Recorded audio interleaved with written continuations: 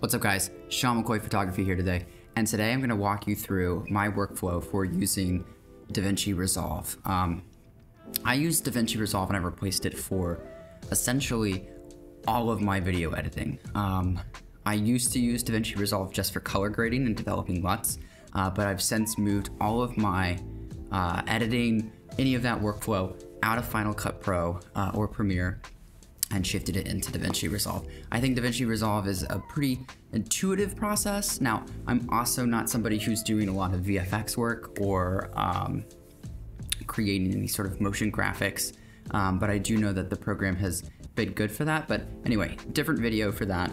Today, I just want to walk you through my process for color grading, and what I'm going to share with you today is really about how you can create a structure to push the colors and create, any kind of grade that you want. The grade that I'm going to have today is not too extreme, but it's going to be basic enough that you can go back to this sort of structure and really start to get creative with what you want to do.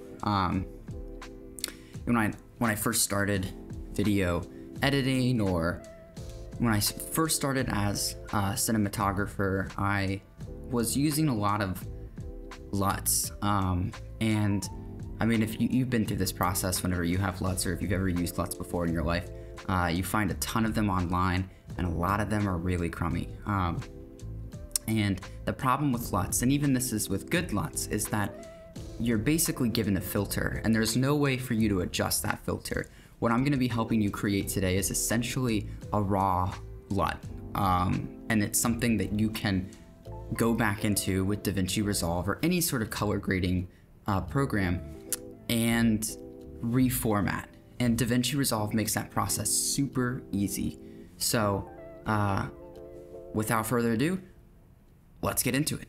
What's up everybody? So now I have Resolve 16 Studio pulled up, and I'm gonna take a look here at my clips. I just have a couple here that I'm interested in grading, so I'm gonna drag and drop my first clip in here, and we can see right from the start what it looks like. This is shot on a Blackmagic Ursa Mini Pro G2 in Blackmagic RAW, and I think 8:1 compression. So there you go, that's what our clip looks like ungraded. So the first thing that I'm going to do here is I'm going to go into our color node here, and you can see as you pull over, you should have your first node. I'm just going to go node label contrast. This is going to be where I do all our first initial basic edits here. So if you go over to your left, you'll be able to see this camera here, camera symbol. This is how you access your raw file through Davinci Resolve. So I'm gonna go to the clip, and this is gonna give me access. And so what you'll see on this one, if you're a Blackmagic shooter, you'll see that this is generation 4. I'm gonna go ahead and switch that over to generation 5, preserve highlights, and I'm gonna make some basic corrections here. So I'm gonna lower the exposure, I'm gonna increase the contrast, I'm gonna increase saturation just a slight here, and lower that black level a bit. And then what I'm also gonna do is I'm gonna go into here, our color wheels, and you'll see lift, gamma, gain, offset. So because this is just what I'm working on for contrast, all I'm gonna work on is just the bottom wheels here, and I have a little bit of trouble with this every now and then. So that looks good to me. Move it down slightly. And so what I find, the trick with Resolve and color grading in Resolve is not to do too much. So while I am shooting in RAW, and you can recover quite a bit, you want to make sure that you don't overdo it. And so one of the tools that I have to help me out here is I've got my scopes, and I've got this on parade. So this is a pretty evenly produced or balanced shot here. Nothing too crazy. A little bit of the blues left out of the shadows, but we can go ahead and fix that. So this is going to be our first basic correction that we're making here, contrast. The next thing I'm going to do is left click, go add node, add serial, label to this, and this is going to be our balance node. So this is where I'm going to make any adjustments that I might want to make to the color. So I'm looking at this here, and I'm just gonna add a slight bit of blue down in the shadows. In gamma, I'm gonna increase with a little bit of red for those skin tones. And then gain, probably leave mostly alone. Minor changes here with the balance, since this is already a pretty corrected shot. So next thing is go over, add node. And this is gonna be our skin node. It's gonna be where we make all of those corrections for our skin. And the first thing you wanna do here is nothing too drastic. Our skin tone looks pretty good. I'd say it's a little green maybe, so introduce a little bit of gamma, just a hair. And then what I'm gonna do is I'm gonna add another node, but this is gonna be a layered node, so I'm gonna go to add parallel, and this is gonna create this structure here. And so this is where we can really get into some of the complicated maneuvers of color grading and Resolve, and where I think this program really does shine. So what we're gonna do here is basically we're gonna create a mask. So I'm going to select H, and that's gonna allow me to start to sample places where I want to focus and refine some of these color changes. So normally what I try to do is focus on hitting where some of the light is and keeping some of the color out of those highlights and really introducing more of those color changes into the shadows. So it takes some finagling here, but once you have, you know, a pretty decent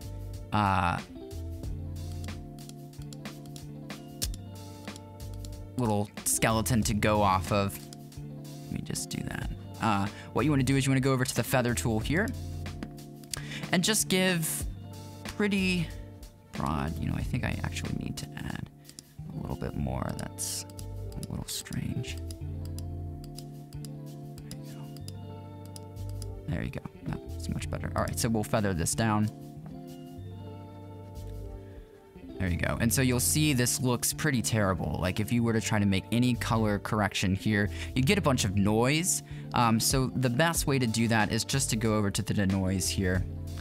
And this softens some of those changes. I'm gonna take, oops. There you go.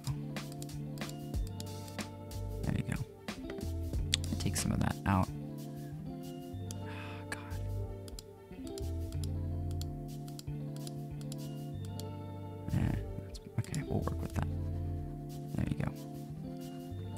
Much better. Great. Okay, so anything here you can make, if you want to make any changes to the shadows, you can make that here. Let's see, it should filter it out. So if you want to add a little bit of blue to those shadows, this will leave that out there. I'm not going to do anything for now for this. I'm just going to leave that there, and it's basically going to act as a filter for what I'm going to do next. So then go add node, add to serial. And this is where we're gonna start doing the bulk of our changes. So go in, node label. I'm gonna call this, well, let's just actually name this grade. And from grade, what we're gonna do is we're gonna start making and pulling some of this to more of the extreme. So I love to look at the Rgb Mixer. I think that that's a really fun way to start. But to begin, I'm gonna start to introduce a little bit more of this color into the lift and gamma, so you can start to see already that that blue is coming through. I'm gonna pull some opposition here with the gain, have a little bit more red there. I might actually pull this up to a red as well. Actually, I'm gonna keep that low. All right, so that's looking. And now what I'm gonna do is gonna jump back over here to the Rgb Mixer, and I'm gonna play with the blue output. I do love to mess with this blue output here. And I'm gonna get just a nice little pool and you'll see that this is affecting the whole image of what's going on here. But what I'm gonna do is I'm gonna go back to this node that we created that was creating sort of a mask with the skin, and I'm gonna preserve the details of the skin. And I'm gonna drag this over, connect the blue square to the blue triangle, and there we go. Now we have that mask coming over. So then here we go. So this is a pretty basic grade. You can see some of that teal and that orange. If I want to, I see the saturation is a little bit low, so I'm gonna pull that up. But now for the next thing here, we'll look at this. This is our plainly graded image here. You see some nice teal in the shadows, orange preserved for the skin tones. And it's good, it's good. I think, you know, you could get away with a grade like this. It's very subtle, and I think depending on the project, that's what you want to look for. But if you really want to take it to the next level, I like to use a program called Film Convert, which is a really useful, just next step that you can take. So I'm gonna go to Add Node, Add Serial, and I'm gonna name this Film Convert. Drag this down here. And so this is a plugin. You have to buy this separate from Davinci Resolve, but it is a fantastic program I like to use. You plug and drop it in here. Obviously, you have this kind of desaturated image, but it's really flexible in what you can do. So, you know, you go to choose camera and you can choose whatever sort of layout you have. Since I'm shooting with the Blackmagic, I'm gonna use Blackmagic, go down to Ursa Mini Pro, and I'm gonna hold on to the V1 here. And then there we go. So that's what it is right out of the, out of Film Convert here. What I'm gonna do once I get this is I'm gonna take the film color and I'm just going to pull that out.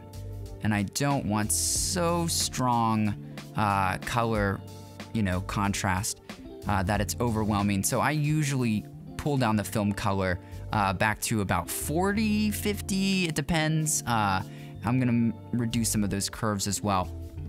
And what's cool about Film Convert is that you can introduce grain as well, some natural grain. So I have this at 35 millimeter frame grain, so it might be a little difficult for you to see here. You know, depending on the project, will use that occasionally, but there's also additional settings that you can do here. You know, if I want to desaturate a little bit after adding all of that in, just make it a little bit more subtle, or if I want to add more color to that, which I'm not going to choose to do at the moment. But there's also, you have all these settings to adjust shadows, midtones, highlights, your black point, and all of that. And so I'm going to keep it simple like here. You can convert it to a bunch of different profiles. I do generally tend to keep it on the first ones here. I like them the most. I think they're the easiest to use, but you do have this flexibility. And this, you know, obviously the filter strength will be determined by how much you pull onto the film color. But I'm gonna leave that at there. And so now we have our first clip here. And so you might be thinking, okay, great. That took so long to make just one clip. And yes, color grading can be pretty difficult. However, Davinci Resolve makes this super easy. And what you're gonna wanna do once you have a grade that you like, and you have really what this is setting up an infrastructure that makes sense so that you can easily modify and tweak different grades to go by pretty quickly. What you wanna do is you wanna go up to here to View, Stills, Grab Still, and make sure that you are clicked not in Stills, but in Power Grade. You're gonna go to View, Stills, Grab Still, take a picture of the grade that you wanna save. Okay, we have our grade up here, and I have a ton of grades that I've saved throughout different projects that I will occasionally use. And let's go back to our timeline. We're gonna drag and drop another clip. Let's have this one here. This one is pretty similarly lit. Cut to a place that we like. Let's see what this looks like before. Okay, so nice image, definitely desaturated. We'll wanna make some more changes so it feels like it's in the same world. Go back to your color settings. And what you can do in Resolve to make this go by much quicker, click on your first that you haven't ungraded yet, or that you haven't graded yet, and then hold Command if you're on Mac, left click, and then go up here to Apply Grade, and you will automatically apply this grade. And so we'll see it now. So this is what's really important about having this infrastructure in place. As you can see, and this is how LUTs work, once you copy and paste something over, it doesn't automatically fit.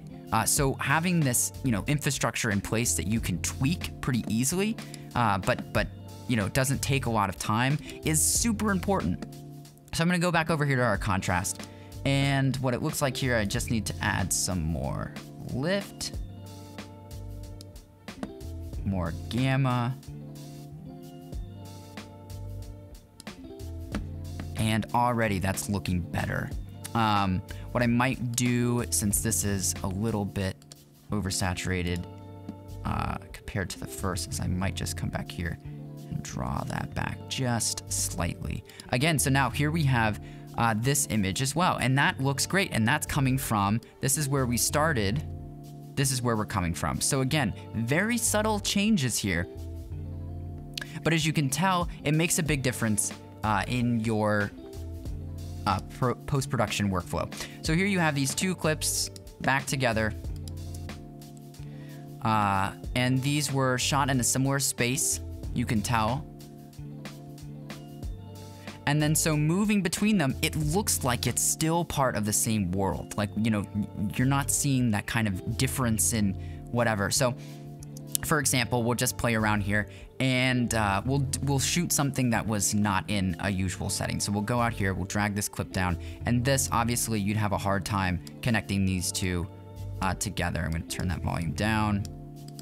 So you have here, this very much feels like it's of a different world. And it is, obviously, different lighting, not in a controlled studio setting. So how would you make and translate your grade over here? Well, let's see. So what you can do on any sort of grade that you have, if you have your power grade up in Davinci Resolve, you can go up to any image, click, and then apply grade. So here we go.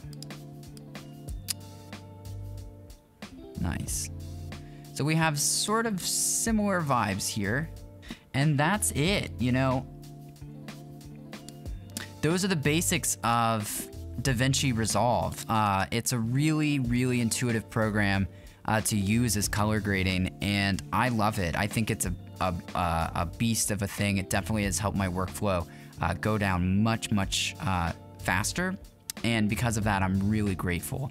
And it's fun as heck. I mean, this is great stuff. And so if you ever want to just like diversify how you're, thinking about your images and how you're coming together with your pieces, Davinci Resolve is a great tool.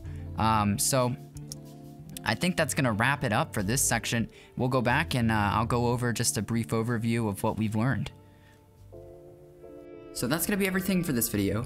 I hope you enjoyed it. That's my structure that I'm working with LUTs. And what I think you'll find is that, the really important thing is that you have that filter, that you're protecting your skin tones, you're protecting your highlights. You don't want too much color or distortion to just kind of take over the image. You definitely want more pull in the shadows if you can get it. But I really think the trick here with Resolve is that subtle changes add up. And it's not that you're gonna have one node where you're doing a ton of crap. It's gonna be the series of nodes and how you build on top of that. So if you're familiar with Photoshop and their layer system, or you're familiar with Premiere Pro and their color grading system, it's a similar concept, but one affects and feeds the other. And so you want all of these subtle changes to add up to this bigger picture. And so that's why I think it's really helpful to break it down in the way that we did between contrast, balance, skin. Just keep yourself organized so that when you go from frame to frame, and in any project you'll have, you could have over 500 frames. You're really creating a system for yourself where you can go quickly without too much like, And I think that's why this, kind of structure works, and it's helped me. So hopefully it's been helpful to you. If it has, feel free to like, comment, subscribe for more of this content. It's kind of what I talk about, and get into it next time. All right, thanks guys for watching. Boom.